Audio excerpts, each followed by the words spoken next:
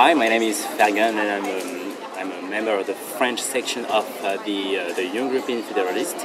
And we organize here a small European village to make sure that our citizens are informed about the upcoming European elections, because we think that's very important. Unfortunately, in the media, we don't have enough information. That is why we, the civil society, try to make sure that everyone knows about this election. That is why I will ask you to not forget to vote, to take your responsibilities as European citizens, because we are in kind of deep crisis, and we need to make sure that these elections won't be won by far-right parties, and that is why we are here to try to make sure that everyone is well informed about the next